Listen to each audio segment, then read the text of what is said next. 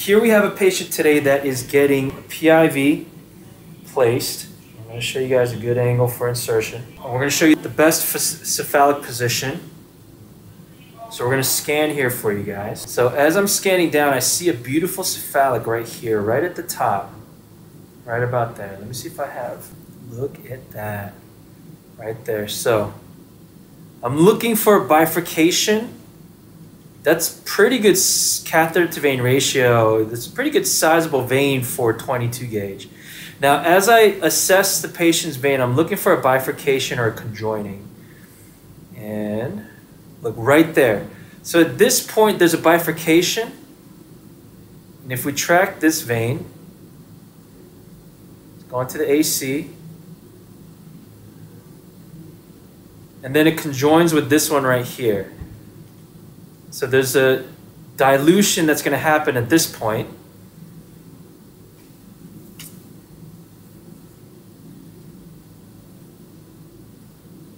So there's diffusion here. So the medication is going to be split between these two veins.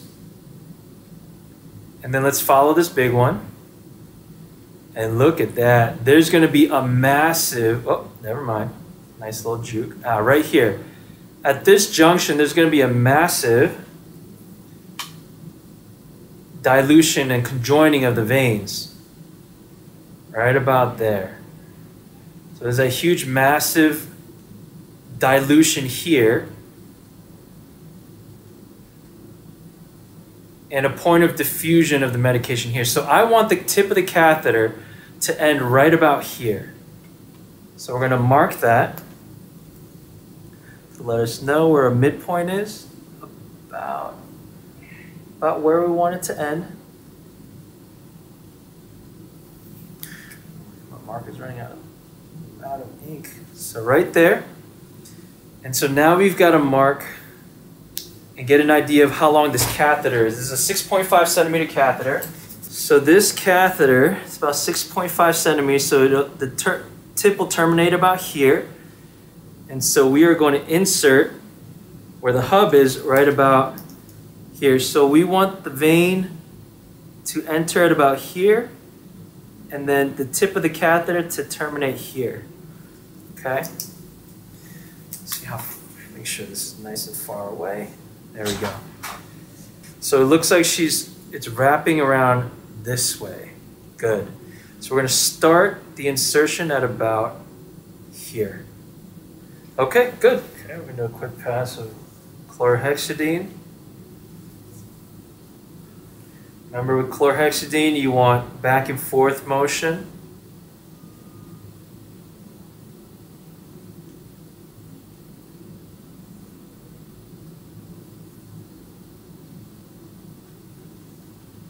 That way you can kill the bacteria.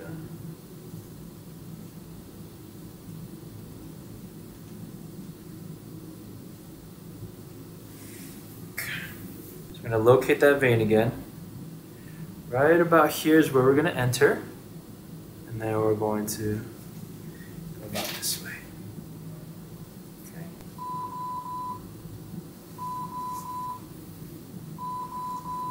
About there. Are you ready? Okay. Here we go. 3, 2, 1. Oh. Sorry, hon. There we go. We're a little bit to the left, so we're going to go right. Enter it about here.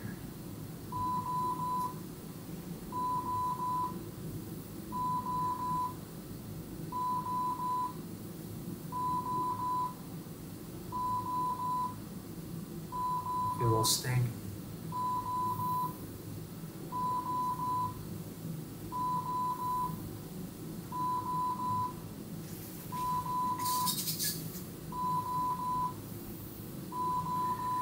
Your hand. There we go. Relax your arm. There we go.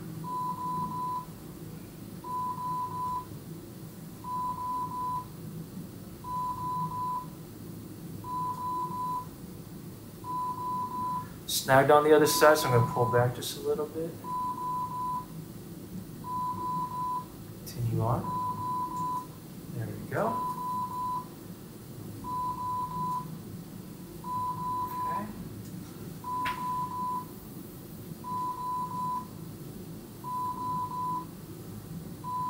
basically wrapping around, I believe, the radial bone.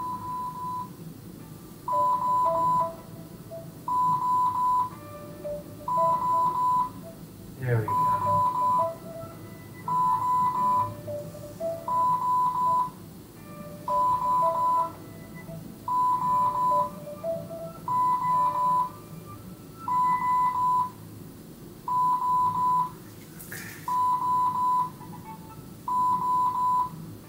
As well as sit to the vein, I'm going to go ahead and advance.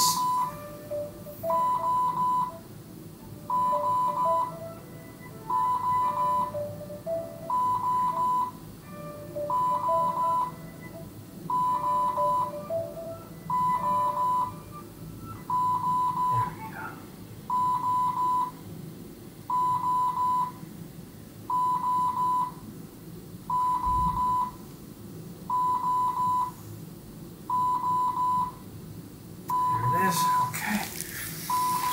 All right.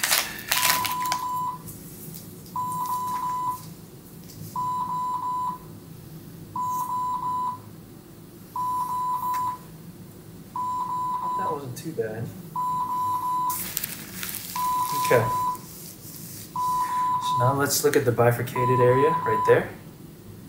Tip of the catheter is right there at the junction where so I'm going to pull back just a little bit. So as you can see, the tip is actually terminating in the smaller vein post bifurcation, not pre. You see that by the flush only showing up on the right part of the vein and not the left. The right vein and not the left vein. See right there? So the tip of the catheter ended into that smaller vein on the right. So we're going to pull back by a centimeter. Now it's going to be pulled back to this junction. There we go. And now you should see flushing in both veins.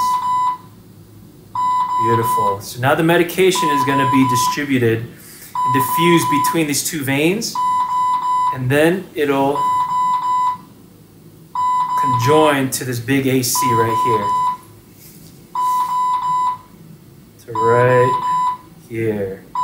And then it looks like it's going to diffuse again. So there's a lot of diffusion and dilution just from,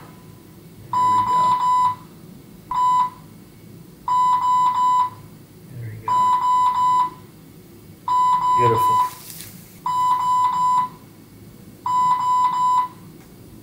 I'm sorry that stung a little bit. Oh, that's okay. Hope it wasn't too bad. Is it better than expected or worse? Neither. It was just kind of like somebody else sticking a needle in there. Want to do it again? If you need to. I love that answer. You could say no. All right, let's go. I just want to wrap it up in a way that it's not going to be too much tension up against.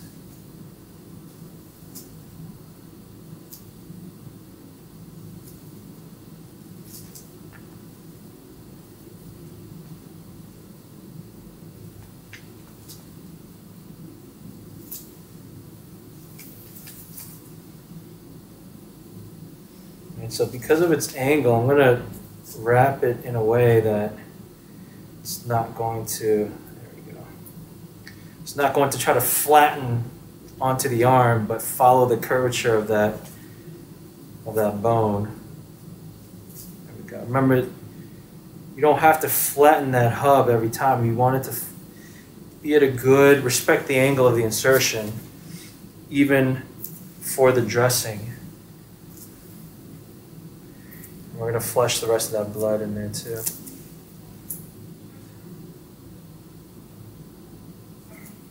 Okay, good. And how I do that is by, there we go.